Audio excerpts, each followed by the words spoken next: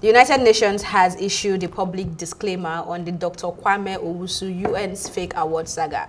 In a statement published on Sunday, it was categorically stated that the United Nations, neither in Ghana or anywhere else, has any affiliation with the Blueprints Global Challenge Awards, nor with the organization Blueprint Mission or its personnel in any way, shape, or form.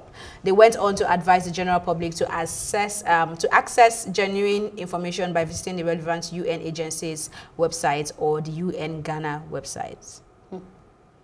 I feel like this is the time now to I can categorically say my bias against these people is not just a bias. So when I saw the story, I went and dug more. I already had the impression that these people are, I don't know the word to call it now. I don't know if they're white, I don't say racist, but I know that there is disparities between how they treat minorities and how they treat white people, and it is very true. The Ghana website has not been updated in years. It looks like something that a upcoming IT student made in comparison to the other websites. One, even when you are talking about the websites and their fate in Africa, it is very impossible to have any international backings with UN.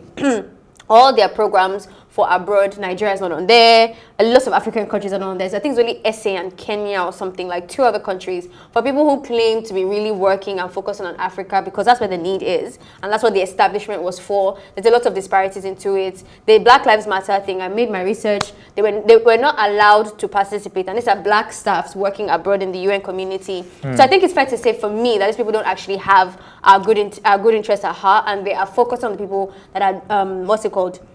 Lucrating their pockets rather than actually like people that matter. So this story for me is good that they're coming out to clear it out, because yes, I've complained many times that their information in terms of who they're affiliated with, it's kind of skewed. But other than that, honestly, I really don't care about UN anymore. Following up on what you said, I think it's also clear that they tend to take advantage of certain situations, and when it's not working in their favor, they are quick to come and put out a disclaimer. We saw that with the Banj, when for a long time we thought it was a UN ambassador and they let it go. They let it go. So it's like they just, as long as it's working in our favor, it's fine. It's you guys or whatever goes. Yeah. But as soon as it tends to tarnish their image a little bit, they're quick to jump on the disclaimer. So fix yourself. I think the problem is from the UN and not all those people, because if you're not so easily accessible to be imposed upon, then I don't think. Okay, I'm just glad they did the disclaimer, and this Dr. Owusu or whatever, I don't know what is going to happen, but Sakoji, sorry,